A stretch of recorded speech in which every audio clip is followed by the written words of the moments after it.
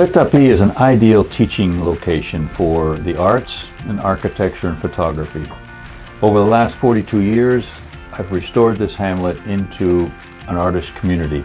And my dream was always to have students from all over the world come and work here in this land of beauty and impression and of wonderful, wonderful settings.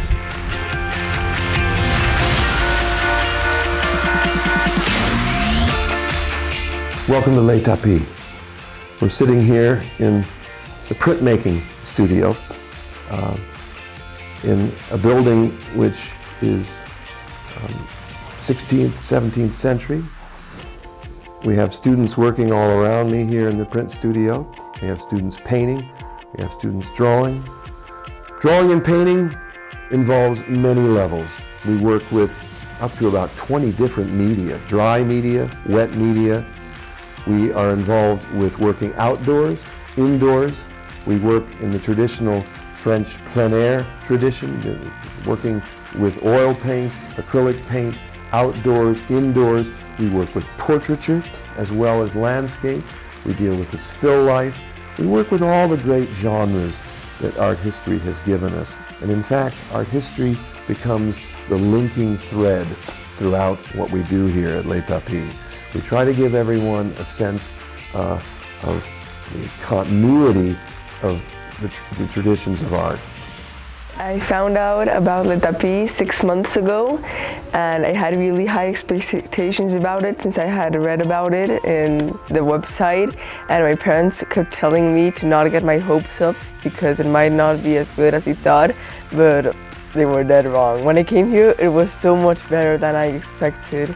I've experimented with so many different types of media, and I've learned so much. And this place is just incredible. It's an isolated community of artists in which everyone understands each other, no matter what nationality they're from or what religion they have. So I'm a multitasker and kind of teaching assistant here at L'établi. I work with drawing and painting, and I teach art history. I'm also a dancer, and I teach some movement sessions that we have in the evenings with students. Besides that, I am also the life model for when we have our life drawing sessions with our drawing and painting students, and also photography students will sometimes join us.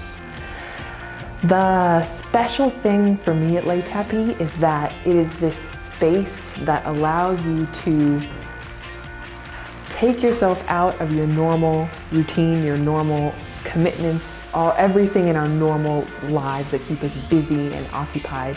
And it's a space that we can just together think about expanding our creative practices and learning new things.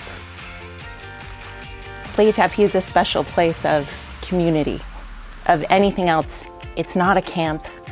It's not a pre-college program. We're a community of artists. And yes, we're art teachers, but I think the thing that makes us different is we're teaching artists, and we're doing our work and doing our trade. We're painting and drawing alongside our students. We're not just telling them what to do, we're mentoring and showing them how to do it and how to be artists in today's community.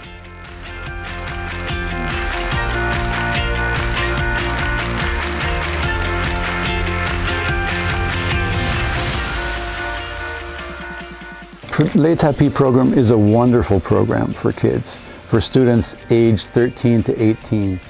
Not only are we in a wonderful setting in the Ardèche Mountains of southern France, but the students are here, they come here for a specific reason because they have a passion. They have a passion for art. We go back to the basics, shooting film on plain DSLR cameras, nothing automatic. You learn f-stops, shutters, film speeds, basic camera controls. And rather than shoot a smartphone or a DSLR with digital, which the camera is in control. When we go to this kind of camera, you learn to be in control, not the camera. And behind me is our basic film and printing lab. It's amazing being way up here in the mountains. We really do have a full-fledged film lab and print lab. And it's amazing because there's nothing else around us here.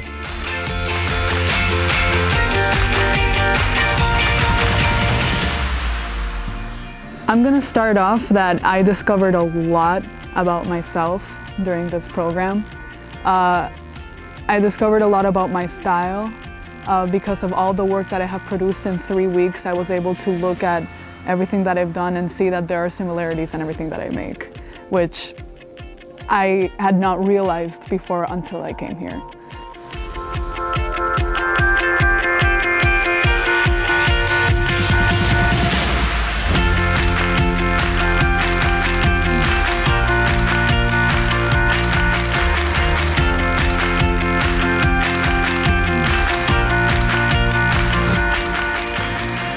In the painting and art major, in architecture, most of the students that I teach have not had architectural experience. They've had some design experience, but not necessarily in architecture. So I have a wonderful opportunity to mold these students in a real life situation where real buildings they're designing exist, and then they get to add a whole nother building to this hamlet, which is surrounded by wonderful, wonderful landscape and views looking down to the Rhone Valley and off into the distance into the French Alps.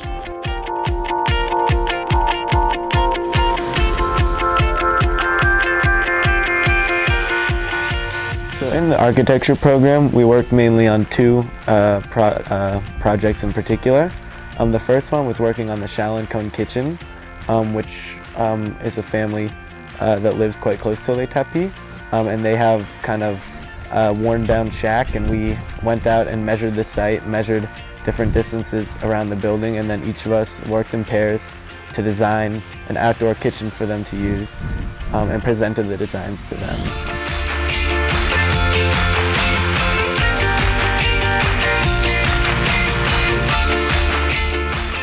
I chose art history because I already had art history in school. But in school they rush through it, and in school the grade is what matters the most.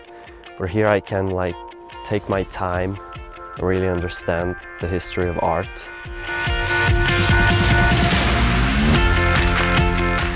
We basically build. It's really fun because we made a floor down in the bread oven because it was wood before and it was starting to rot. So we laid cement and we put stones in, and it looks very good now. Up there by the road, we also made a new floor and we made a small terrace to sit around because there's a lot of places here where you can just sit around and relax.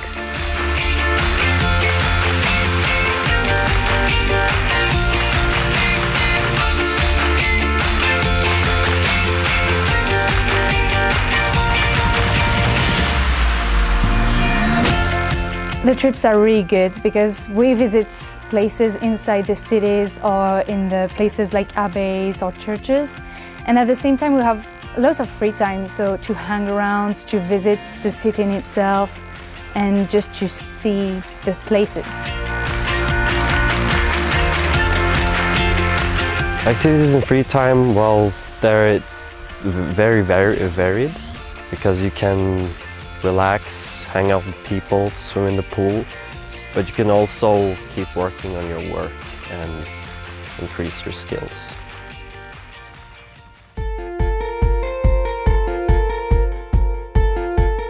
Food. It wasn't what I expected because it's definitely authentic homemade food. There are great meals here. They're all home cooked. It's really amazing, and they're really accommodating. It's so good. I would come here just for the food. With Les Tapis being in such a remote location, it's quite difficult. We have to use kind of, local produce, the local butchers, the local bakeries, the local kind of fruit and veg people.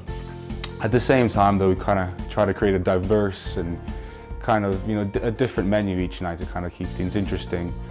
We also have a small vegetable garden, which we kind of supplement our main shops with. So it has different local vegetables, lettuce and tomatoes and things, which is really nice to say to the kids, that we have, we picked this morning, they're eating it for dinner that same day.